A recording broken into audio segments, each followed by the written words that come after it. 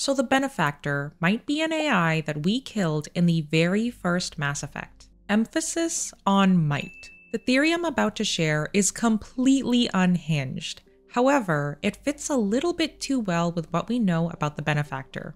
So here goes. And as always, don't forget to take this theory with a ship full of salt. This theory's foundation unfortunately can't relate to anything the Mass Effect team has shown us so far about the next game.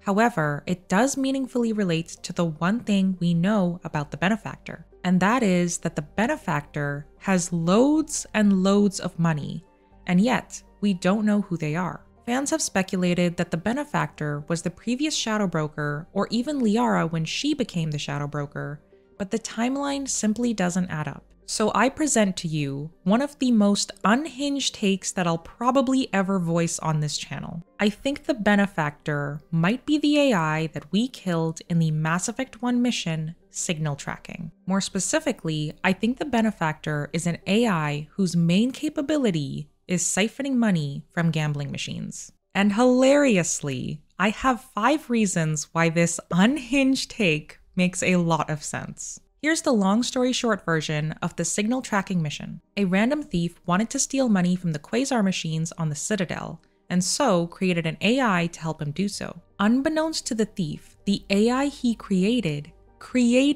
another AI. I'll refer to the original thief's AI as the parent AI, and the newly created AI as the child AI. The thief eventually discovered the parent AI he made was malfunctioning and disposed of it. However, the child AI got away. This child AI eventually took revenge on the thief by falsifying his financial records, resulting in the thief's eventual arrest by Centurions. So the AI that Shepard met and tracked down during the mission Signal Tracking was actually an AI created by another AI. During the mission, the child AI reveals that it was funneling funds from gambling machines and had plans to install itself on a starship and make contact with the Geth. Mind-blowingly, the child AI also uses the pronoun I multiple times in the conversation with Shepard. It also expresses emotion freely, scorning organics and accusing them of enslaving or destroying synthetics indiscriminately. Because the child AI was discovered by Shepard though, it decides to self-destruct and take Shepard and crew out with it. The mission ends in its eventual demise, from either disarming the self-destruct mechanism or by simply shooting the power junction. So I think that this child AI survived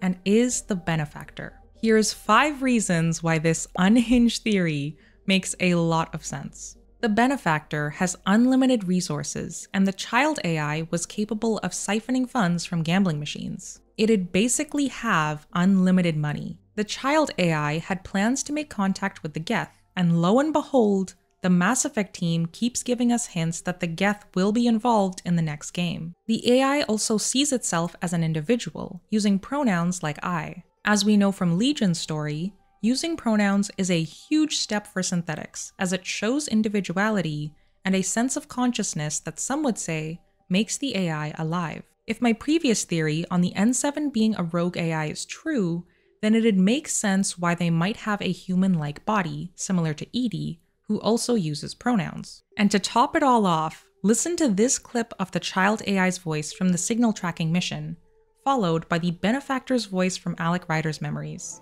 Correct. Unlike the Geth, I lack weaponry appropriate to my intellect. However, I have had systems installed that, when activated properly, approximate a self-destruct mechanism. If you attempt to leave the area, the explosion will destroy everything within several dozen meters. You're out of money. Your contacts have dried up. You can't finish there. How do you know about? I can help you. Whatever you need. Start by telling me what you need. Your AI is more than a cure for your wife. It could also be the salvation for many others. I know I'm unhinged, but I can't unhear the Benefactor sounding like this AI. Never mind that the child AI's voice is masculine and the Benefactor's voice is feminine. A synthetic can alter their voice at will. The Benefactor's vocal tone and speed matches the child AI's. Just a coincidence or intentional? Obviously, they both could match for a variety of reasons, like the voice director in both games asking for the same monotone rhythm, and/or the same voice actor being called in to do all the synthetic voices, but it's just a very strange coincidence to me. And finally, reason number 5. Something that I can't get out of my head regarding this signal tracking mission is that the child AI had a creator that wasn't an organic. The child AI was made from a fellow AI. That is virtually unheard of in the Mass Effect universe, which is why I think the Mass Effect team is going to pull another EDI in terms of retcons. In Mass Effect 1, we engage with and ultimately shut down a malfunctioning VI on Luna. In Mass Effect 3, we learn that this VI was modified with tech salvaged from Sovereign by Cerberus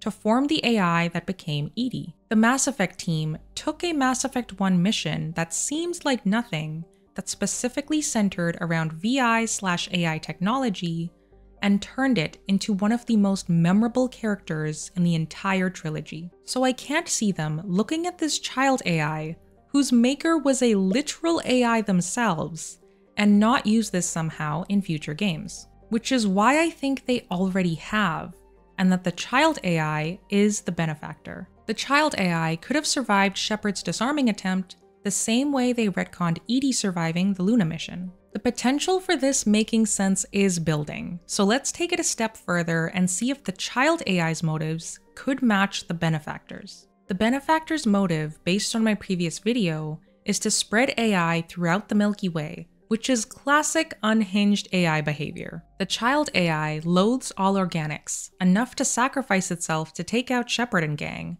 instead of going quietly into that good night. The fact that the Benefactor funded an entire initiative dedicated to leaving the galaxy behind only for the purpose of creating an integratable AI is pretty telling too. That's just straight up crazy, and coincidentally, the child AI sounds pretty unhinged crazy as well. The one thing that'd make this theory more legit though is if the child AI is still technically shackled. Hypothetically, maybe the child AI can only do a few things if shackled: change financial records, and funnel funds from gambling machines. Thus, if the child AI is the Benefactor, then the only resource it has at its disposal is a whole ton of money, but it lacks the capability of doing anything else if shackled. On top of this, the child AI also clearly hates organics with a passion, so maybe it does the only thing it can do while shackled: fund an initiative with the true purpose of creating an integratable AI. And we know from the second Andromeda book, Initiation,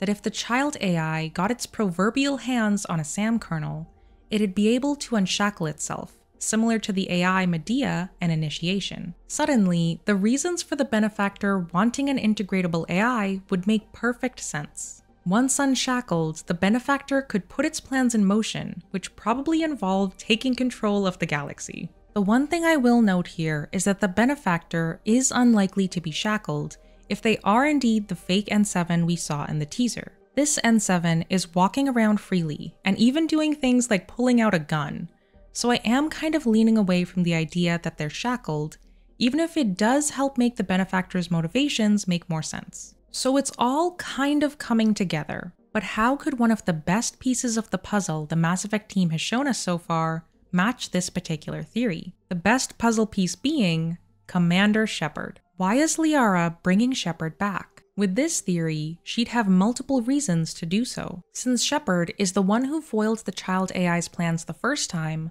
maybe it now wants to threaten humanity to get back at Shepard. The child AI already clearly has revenge tendencies, as shown when they got their parent AI's creator arrested by Turians. So if the child AI is the Benefactor, then the Benefactor would also have revenge tendencies. In the book Initiation, the invisible conductor that supposedly is pulling the strings behind the Systems Alliance and other pro-human groups doesn't seem to have good intentions towards humanity. The invisible conductor, who I believe to be the Benefactor themselves, wanted to put SAM technology into the hands of pro-human groups. I established in my last video that doing so would be akin to putting ticking time bombs in the heads of any humans that integrate with SAM. So it could be assumed that the Benefactor hates humanity, which would match up with the child AI's hatreds too. Maybe the Benefactor hates Shepard enough to try and wipe out an entire council species, which kind of sounds similar to the Reaper Harbinger